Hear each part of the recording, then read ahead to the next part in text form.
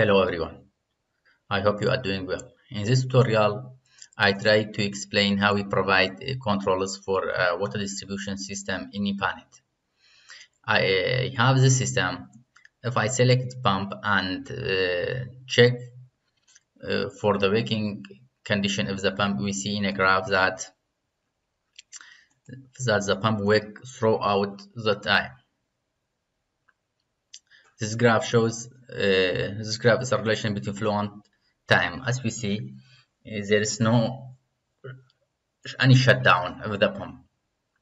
And also for the tank, we see, let's check for head. We see at the first 2 hours, it takes water, then it will remain full throughout the time.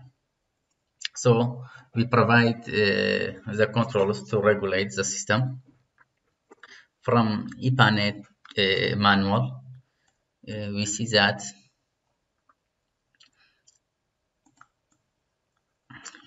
we see controls. What is the controls? Controls are statements that determine how the network is operated over the time. We have two types: simple controls and rule-based controls. Here we use simple controls. Simple control depend on water level in a tank, or the pressure at a junction, the time into the simulation, also the time of a day. Here, this is a statement which we use. Let us copy this one to our system. From browser, we have browser. If there is no browser, we can bring browser from window. Check browser. We get also here from data. Select controls, simple, paste. As we see, link here, link belongs to the pump. Its ID is 7. Close it means shut down. If not, 23. 23, we change it to 1. Above 20. 20 is the maximum water level in a tank. Okay. Also,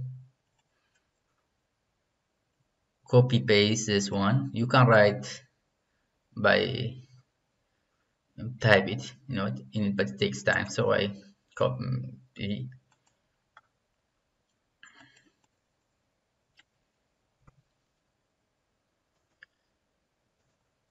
Just change link 7 130 here. Change to the ID of the tank, which is 1. So below minimum water level in the tank is 10. So 10. Okay. Let run again. Successful. Here we see now pump provide. Here tank provide to the system. Then tank receives water. Let's check in graph for head. Okay. What it shows that at the first, tank takes water, then tank provides water to the system. Pump starting working and tank start to take water. It repeated. Okay, let's check for the pump. Select the pump and graph flow. Check for flow. Okay, what does the graph show us? The graph shows us at the first pump work and then it shut down here about 5 hours. Then it works again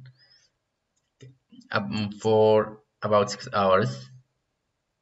Then it shut down for about 3 hours. So as we see, this peak is the pump work, and here when the level of flow at 0, it means the pump is shut down. I hope this tutorial be helpful. Have a nice time.